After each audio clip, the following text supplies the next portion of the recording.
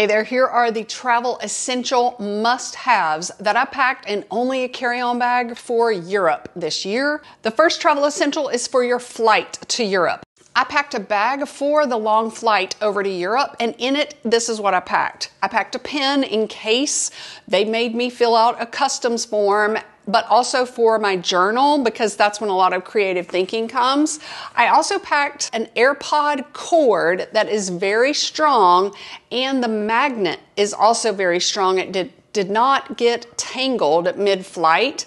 If you fall asleep on your flight to Europe, it is essential that your AirPods you might be wearing do not fall out, because it's going to be too dark to find them. I also had my charging cord and my block for my cell phone and my watch, because for a long flight, I've already worn my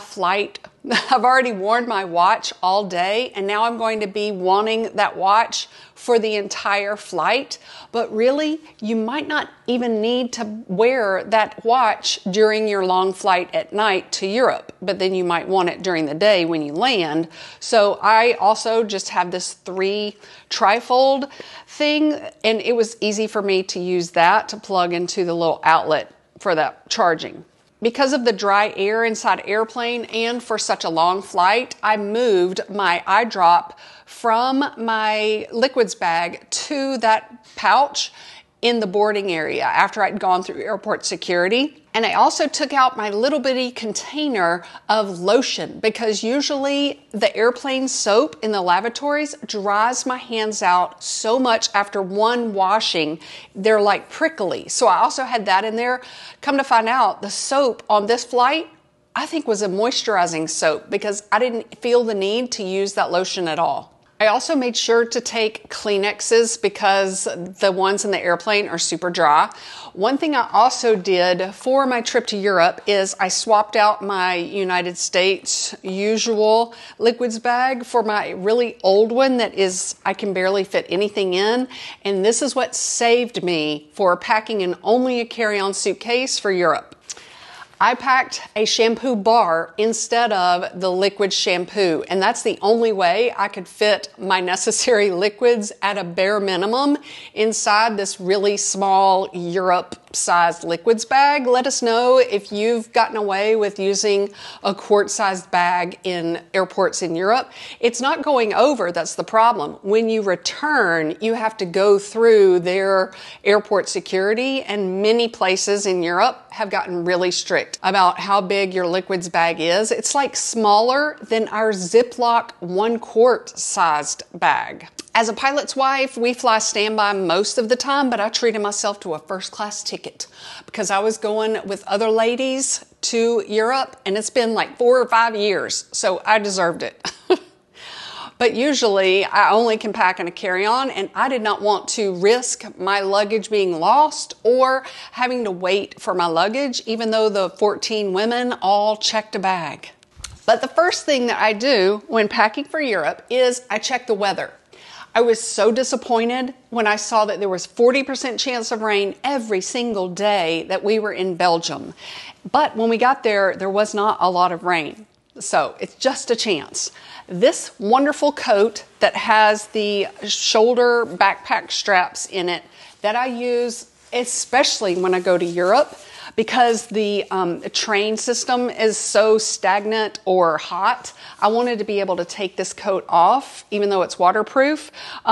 I forgot it because we took our other car that day instead of where I had put it in my regular car. So in DC, I had to buy a brand new coat on my layover, which I was very pressed for time.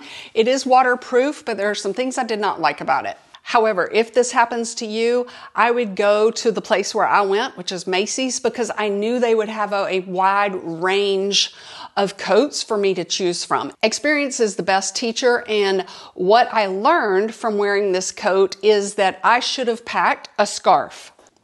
My green coat that's waterproof, it does not need a scarf because it comes so close to your neck, but this one did not. So when it was windy, I wish I would have had my scarf. If your coat is like that, then pack a scarf. This one's great because these tassels do not get tangled even if you wash it. I am so glad that I had this like palm size travel umbrella. If you've watched my other video about Christmas markets, I also recommend that you just pack a cheap little thin plastic poncho from Walmart, the sporting goods section, not a pretty one, so that you can reuse it and then trash it before you get home. But I never used it because the travel sized umbrella was good enough. And when you're touring all day, you don't want to take your umbrella and that if you don't have room for it. So I was fine using the hood or my umbrella. And I had to get a bigger crossbody bag because I was going to be having to pack an umbrella for my daily use for the chance. This is the one I love packing because it is so super smooth, like rayon fabric, and the light interior. It fits my wallet and my reading glasses, sunglasses case, and a little bit of cards if I do not want to take a wallet, okay? But I am so glad that I had this new crossbody bag. It was large enough for every single travel essential in Europe. Here's what I packed in my travel crossbody bag, and I did choose that one and this one because the straps are anti-theft, okay? They, of course, have the little locking zippers, but if you do not, I highly recommend these little bitty carabiner hooks that will lock. They will connect because of the two latches on each side. They connect your zippers if you don't want to invest in an anti-theft bag like that. But here's what I packed inside that travel crossbody bag that is anti-theft. I packed the umbrella in the bottom, and then I packed my sunglasses, reading glasses case, and then I also did pack my wallet. I think having a wallet was easier for me to get in and out of my crossbody bag instead of just sliding my Visa in and out every time I needed to use the card. One thing I wondered about going to Europe in 2024 and beyond, I don't know if they are using contactless payment, like you can use credit cards, but since we were there for the Christmas markets, a lot of the shops in Europe will only allow you to use euros if you are only buying a small thing, like mulled wine at one shop. It was €3 and they would not let me use my credit card for that. So I did need cash. And here's our tip for traveling to Europe and withdrawing cash. We will use the ATM in the hotel or the first one we can get to, not in the airport, because the markup is so high and no travel currency exchange places inside the airport. The markup is just absurd. So my main focus when I landed was to find an ATM, and I withdrew €100. Because you want to do that at the beginning of your trip so that you can break that 100 quickly at your first night going to a restaurant when you spend a lot of money, for instance, or if you have to buy a coat over there because you forgot yours. I also had packed a baggie, like a sandwich baggie of toilet paper. I just unrolled a few rounds of my toilet paper roll when I got to the bottom of it at my house and packed them in several different baggies. And I just had one of those baggies in my crossbody bag every time we went out to tour. But every toilet was very clean and most of them had attendants that you did not have to pay, but it cost 50 cents or whatever those are called, the 50-cent coin, 50 euro something coin.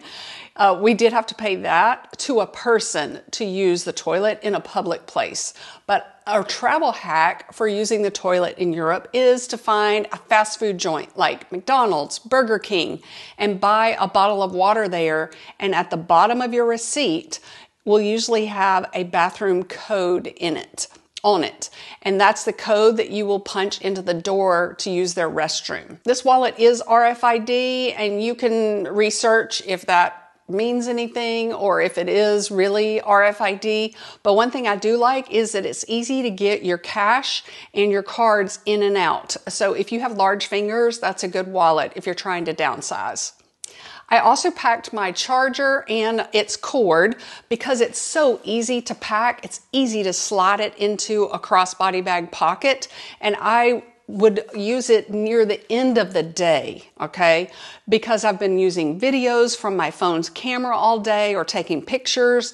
And then my tip, if it helps, is to have the cord in an inside pocket that zips so you're not getting your fingers tangled reaching in. And then I also packed my chapstick and lip gloss and Kleenexes. And let me tell you, we were like this close to each other in a very crowded Christmas market ×5. Wear your mask if you want to. If it makes you feel better on the airplane, wear it. There's no shaming, and there are people doing it and lots of people who are not. So whatever makes you feel better. If you are a senior citizen and cannot walk downstairs, my travel tip is to make a note of that when you book your flight in another country or if you are connecting in another country's airport. I also packed antibacterial wipes if I was going to have like sticky mulled wine on my fingers or food that got on my fingers, but I never needed it. I also had those for if there was no soap in the toilet. One travel tip for Europe is I had this pouch in my crossbody bag for Europe when I was going to need the cash or the euro coins. However, what I found was easiest was to keep my larger bills in there and then have my euro coins in the outer pocket. I did not realize how helpful having them within easy access was going to be because I was wearing a coat, the blush colored one. I was wearing the coat, so it was easy for me to just get into that pocket for a few euros and not have my whole purse open or the pouch open where someone could run by and swipe it. I don't know. I felt a lot better having those coins in the outer pocket. Here are my travel outfit essentials that I packed for Europe. Inside the airplane, I wore water-repellent pants that are not lined because I thought I might get hot. You want them to be hiking pants, all right? I tried these from Amazon and I'll let you know here if I absolutely love them. But you don't want them to be like super thin joggers because the wind was blowing rain on us. So I was glad that they were stiff enough to repel, but I want them to be soft and not loud when I walk. I'm also glad that they had an elastic waist. I don't know if my pair is available, so that's why I'm giving you an option. And then I also, in the airplane, I knew we were going to land when it was supposed to be raining. So that's an opportunity that some passengers can pack too much, all right? So I just packed a pair of thermal pants. The lady in Colorado hooked me up with these thermal pants. They're on Amazon. Absolutely thin, but keep you warm to the nth degree.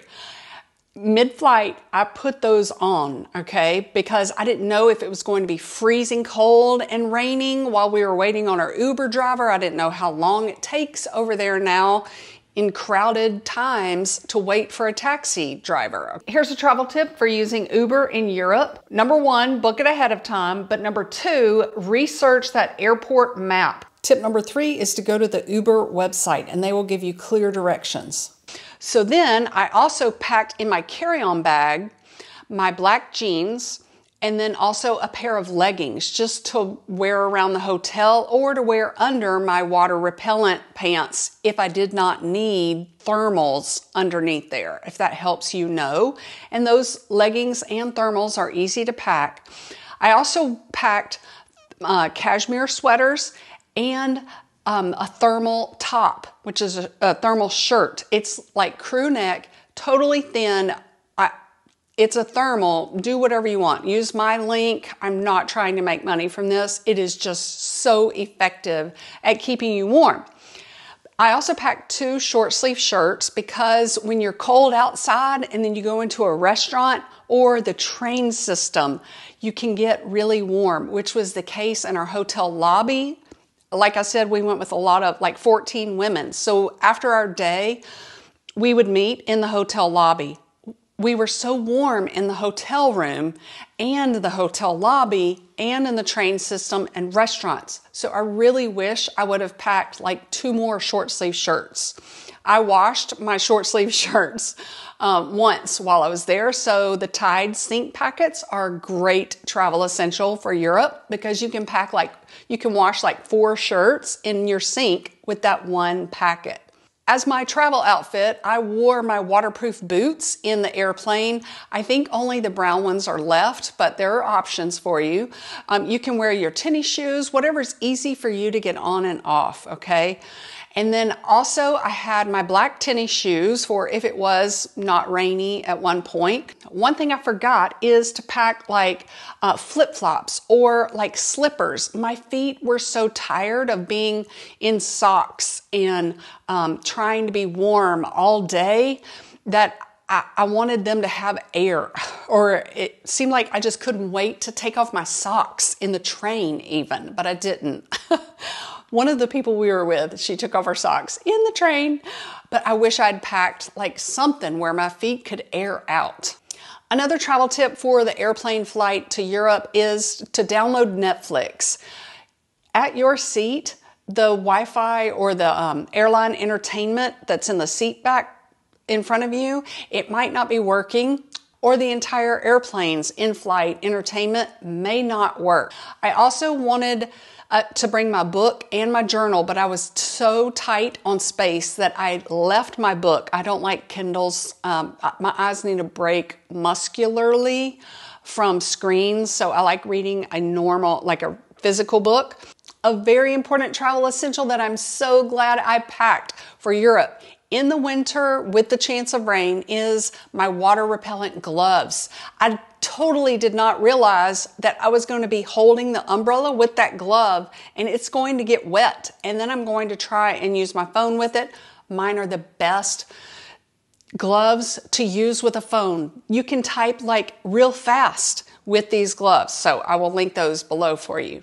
I do have a video about comfortable walking shoes for Europe over cobblestone roads that I will link for you. But one brand that I love is Echo, and they have a lot of waterproof or water repellent shoes that are great, almost like sneakers. So if you're not going in the winter, check out that brand. Here are some bags that I was glad I had packed for my Europe trip. Number one, the pouches. I like that they stand up on their own when I am in like my toiletry pouches.